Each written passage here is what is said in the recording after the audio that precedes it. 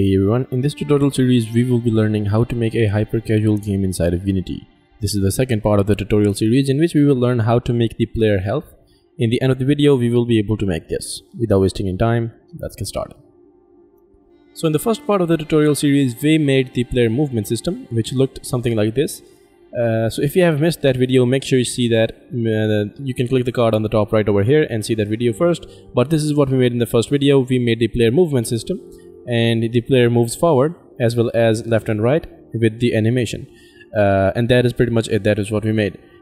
So in this video we will learn how to make the health system. So basically we want to make the health kind of like this, so that we have 3 hearts which will represent the health. If we hit any obstacle, like if we hit the box over here or something else, or the enemies which we are gonna make in the future videos, like these enemies over here, when we hit them 1 heart will be reduced, and when there's no heart, then of course we have no health and we will restart the level and all that. So this is what we're gonna make in this video. So yeah, let's get started. I'm gonna go to Unity and let's go ahead and first make the health logic and all that, and then we will do the heart system, so to represent the health. But first we're gonna make the health system, concept, whatever you want to call it. So I'm gonna go ahead and select the player, and I'm gonna go ahead and make a new FSM. The previous one which we made in the first video, I'm gonna rename it to movement, and I'm gonna go ahead and say add component FSM and add a new FSM. So if you don't know what Playmaker FSM is, then Playmaker is a really cool asset. If you haven't heard about Playmaker, then believe me, it will change your life. So if you want to get Playmaker, you can go ahead and buy it from Asset Store, or you can also download it for free. The link will be in the description box below. I personally will provide it to you guys. So just go ahead and drag it inside Unity, import, install, and you will be good to go. And if you have any problems regarding Playmaker, let me know in the comments. I will try to help you out. Anyways, let's go back to the player. And this is the FSM that we made in the last video, which looks something like this. So we have these 3 actions that basically make this guy move, walk, run, whatever. So again, if you have missed that video, make sure you see that. And I'm gonna come back to the health one, and what we want to do is we want to go ahead and set the health of the player when the game starts. So when the game starts, we're gonna come in the state 1, so we're gonna go ahead and say set float value. Float basically is a variable with a point value. So we're gonna go ahead and make a new variable, and this time I'm gonna go ahead and make a new global variable. Global variable are those variables that can be accessed through the other FSMs. Global variable, and I'm gonna call it health. And when the game starts, we want the health of the player to be 3. Alright, of course there are 3 hearts, so I'm gonna set this to 3. If you don't want to increase the health, you can do that. You can set this to anything you want. So I'm gonna set this to 3, and then I'm gonna say next frame event. Next frame event basically means after executing this action what you want to do. So I'm gonna say finished, so control click finished, and say new state, bam. So when the game starts, we're gonna set the health of the player to 3, and then we're gonna come in the state 2. In this state, we're gonna go ahead and say float compare, which basically means we're gonna compare the health with 0. So the float we want to compare is the global variable health, and we're gonna compare it with the second float, which is 0. So if it is equal to 0, then it means killed, the player is killed or died, whatever. If it is less than 0, of course it means it is killed. If it is greater than 0, then do nothing, because yeah, we don't want to do anything if it is greater than 0, which means the health is still there. But if it equals to 0 or less than 0, then we're gonna go ahead and make a new state over here and say right click, create a transition killed, and bam, just come over here. Make sure it is set to every frame, which means every second it's gonna check and compare the health with 0 every second, which we do want to do. And when it is 0, we're gonna come in this state, and in this state we can simply go ahead and play some death animation and stop the movement. And yeah, we can just simply do that. Just simply drag the movement in here, just like that. Say set property enabled, where is it, enabled, and false. There we go. So this is enabled, this is disabled, and which if this is disabled, it means he will no longer be able to move. And yeah, okay, so this is the health system which we just made. Now we need to reduce the health, because we are not reducing the health, we're just checking whether or not the health is 0 or not. So now in order to reduce the health, we need to add some obstacle. I have an obstacle over here which is basically just a box, a cube with a box collider, nothing much. You can just simply right click, create a cube. Now here we have an obstacle, so I'm gonna go ahead and select the obstacle and add in a tag. I'm gonna say add tag. You can say plus sign over here and add tag anything. I called it enemy, so just plus sign enemy, save, then come back to the cube, and I'm gonna go ahead and set the tag to enemy, just like that. Alright, so now this cube has an enemy tag over here, so whenever we hit it, we wanna decrease the health.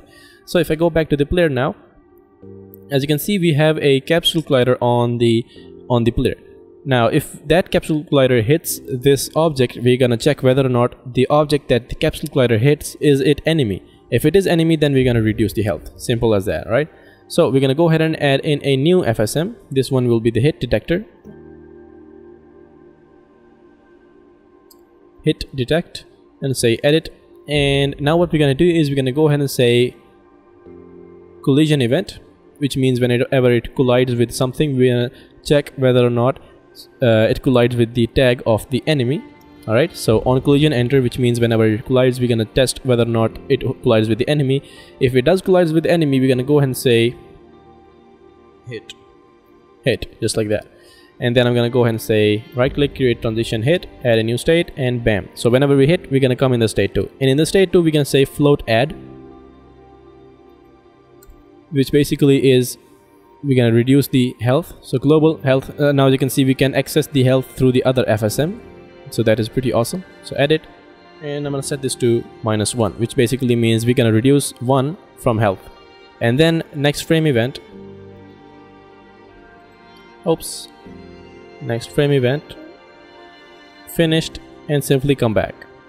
Alright, so whenever we hit, we're gonna come in here, reduce the health by 1, and come over here, reduce the health, come over here. Simple as that. Alright, no big deal. So let's go ahead and play the game. I'm gonna go ahead and open up the FSM, and I'm gonna shrink it so that we can see if it switched between state 1 and state 2 if we hit the box. So if it does hit, so bam, as you can see, when we hit, it comes to state 2, just like that. Alright, so just so over here. So that is pretty awesome. Of course we have reduced the health, so let's see if the whole thing is properly working or not. So I'm gonna go ahead and duplicate this, and duplicate this, and duplicate this. So if we hit this one, and then this one, when we hit the third one, we should stop moving, because if I go back to the player, in the health, if the health, okay, we have a error, which is okay, delete the transition and set this to killed. There we go. My bad. Okay, so as you can see, if the health is 0, we're gonna come over here and set this movement to disabled. So when the movement is disabled, we are no longer be able to move the player left and right or move forward. So if the health is 0, we are no longer able to move. So that is what we want. So let's see if we hit the third object, are we able to move or not. So if we are not able to move, then it means it is working. 1, 2, 3. As you can see, now we are no longer able to move, which is the health is 0 now. Pretty awesome. But of course it does not look beautiful. Why? Well, because we have no response, no animation, no death animation, nothing. So we want to make that, we want to make it better. But before we make the death animation and all that, we want to make the hearts on the top over here so that we can see the health. So how do we do that? Well, I'm gonna go back to the Google Chrome, and I'm gonna search for heart PNG. Heart PNG, and we can use any one you want. So I'm searching for white heart, which is because we can now, if we drag it inside of Unity, we will be able to change the color of the heart. So there we go. I just downloaded the heart, and I'm gonna simply drag it inside of Unity. There we go. Okay, so here it is, and I don't know why this is over here, but I'm gonna set this to Sprite 2D and UI and hit apply, and as you can see, now it has no background. That is pretty awesome. And I'm gonna go ahead and decrease the size a little bit to 512 because we don't want that much big size. So here we have the heart with no background. Amazing. Now I'm gonna go ahead and say right click, create a UI and a image, and press F to see the image, and there it is. Now as you can see, the canvas is this big and the image is not in the center, so we want it in the center. So I'm gonna say right click, create, reset the transform, so now it is right in the center. Also, I want to select the canvas, and I'm gonna set this to scale with screen size. Alright, and I'm gonna set this to 1920 by 1080. There we go. And yeah, there it is. There's the image.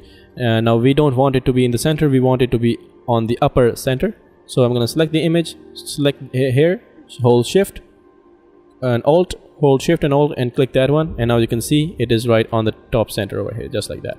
Amazing. So I'm going to go ahead and bring this back, just bring it down just a little bit and drag in the heart just like that. So now we have a heart over there. Still, as you can see, the edges are really crisp, which we don't want right now, so we can just decrease the quality a little bit just like that. And now as you can see, it does not have any crisp edges, which is what we want. I'm gonna go ahead and decrease the image size a little bit. So yeah, that looks good. I'm gonna go ahead and duplicate this, bring it out just like that. Okay, and duplicate this and bring it out just like that. So you can see we have 3 hearts. Now, as I told you, we can change the color. So if I set this to red, as you can see now the color of the heart is red. And if we want it to black, we can set this to black, gray, whatever we want. If it is white, if it is not white, then we cannot change it. So I'm going to go ahead and set this to somewhat like this. So these are the hearts that we want. Let's see. As you can see, if we have 1 heart missing, it is not just disabled. It has the black kind of heart over there, which means we had a heart and now we don't have it. So we want to make that effect also. In order to make that, what I'm going to do is I'm going to go ahead and duplicate the whole canvas. Duplicate it, and I'm gonna disable it for now. Select these guys and select all of these hearts, set them to black and decrease the opacity a little bit. So these are the hearts that will show up when we have no heart. All right, there we go. Yeah, there we go. Okay, so now if I go ahead and enable this guy, then also make sure the canvas that has the red hearts, make sure the sort order is 1 on that one, and make sure the canvas that has the black hearts have the sort order 0. So which means this is gonna show first and this is gonna show up last. All right, so which means this is not gonna interfere with these hearts right now. Even if I disable and enable it, as you can see, it's not affecting these hearts. So that is pretty cool. Now if I go ahead and select one of the hearts, and if I go ahead and disable this for now, as you can see, it shows the black kind of heart, which is awesome. So that is all what we wanted. Now what we want to do is we're going to go ahead and disable these hearts in order. So this one should be the first one. There we go. So first, second, third. So we're going to go ahead and disable these in order if we lose any health. So how do we do that is we go ahead and say player and hit detect in here. So we will have to change this logic over here a little bit. So whenever we hit, we come over here, first hit, we come over here and we say drag, we come over here and say activate game object.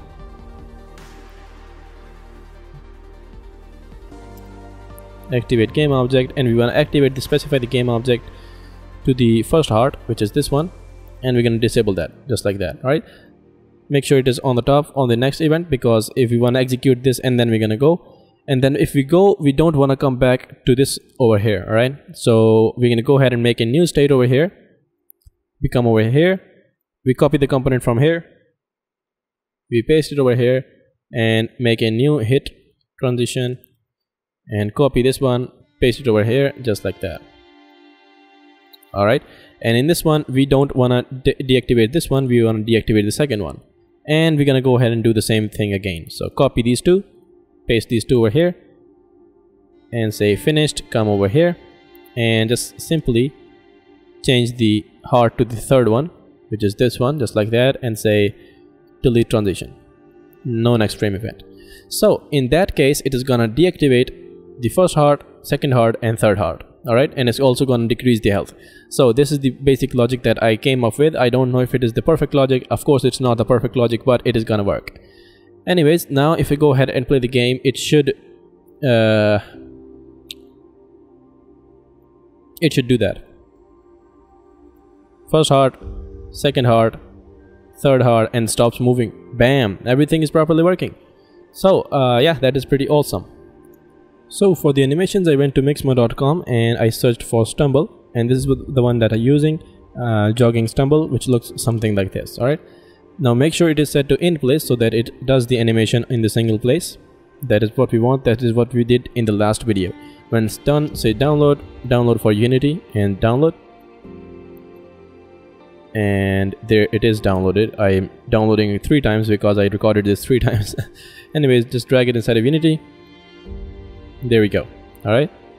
Now this is the jogging stumble, which is looking something like this. And I'm gonna go ahead and select the player animator controller, drag it inside of Unity, drag it inside of the animator controller, just like that. So jogging stumble. Now we're gonna go ahead and make a transition from run to jog, and jog stumble to running. And of course that condition, that wants a condition to, you know, transition. So you're gonna say right click, select the plus sign over here and say trigger, rename it to hit. And whenever that trigger is triggered, we're gonna go to simply go ahead and say hit. We're gonna come over here, do the animation, and then simply come back.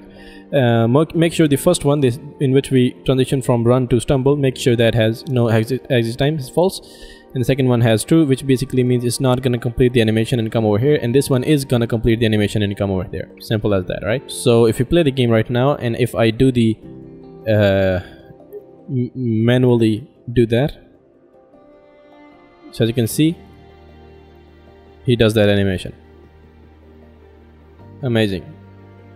Cool. Cool. I like it. I like it. Okay, so now we wanna go ahead and control this trigger from code. So we're gonna go to the player. In the hit detect, we're gonna come over here, and we decrease the health. So we also wanna go ahead and say set float, set bool, set animator bool. Basically this trigger is basically bool. So we're gonna say hit, which is this one over here, and we're gonna set this to true, just like that, right? Bring it on the top, just like that, and then copy this guy, Control C, Control V, and select the last one, Control V, just like that. So now whenever we hit, we are gonna do that animation. So that should be pretty amazing. So he does that animation, does that animation, and he dies, and we are no longer able to move. Pretty awesome. Now we need some kind of a death animation, which I'm gonna use this one, tripping, which looks something like this. So I again downloaded it from mixamo.com, and there we go. I'm gonna go ahead and trim it down where he starts to fall, just from here, and bam. Alright, so we're gonna use this animation, which is pretty cool. So I'm gonna go ahead and say apply, drag in the tripping animation just like that, and make transition from running to here and jogging to here, just like that. Make another trigger, killed. Whenever killed is true, we're gonna come over here. Make sure has exit time is false, just like that. And I'm gonna come back to the player, and in the hit detect, in the last one, which is this one, we die basically. So instead of setting the animator bool hit, we're gonna set this to killed. Simple as that. So in the last one, he's gonna do the dying animation. So play the game and see if everything is properly working or not. 1, 2, 3. Oh shit, he dies just like that. So he stops moving, we can no longer control it, and he dies. And yeah, pretty amazing. We have no hearts over here. So yeah, this is the player health that we made right now, right here, just simple as that. So yeah, this is pretty much it. Hope you guys enjoyed this video. In the next video, we're gonna go ahead and add in some obstacles. This is not an obstacle, well this is, but we're gonna go ahead and add in a moving obstacle and something like jump pads, so we can jump over things, and many more. We're also gonna go ahead and add in some enemies. We are gonna go and add in some coins to collect, and then level restarting, and whole lot of things, right? So we just made some health over here. We also gonna go ahead and add in a level restarting, next level, level selection, and whatnot. So if you don't want to miss those future videos, make sure you subscribe, hit the bell icon so that you get notified whenever I upload any tutorial video. That is pretty much it. Hope you guys enjoyed, and I will see you in the next video. Peace out.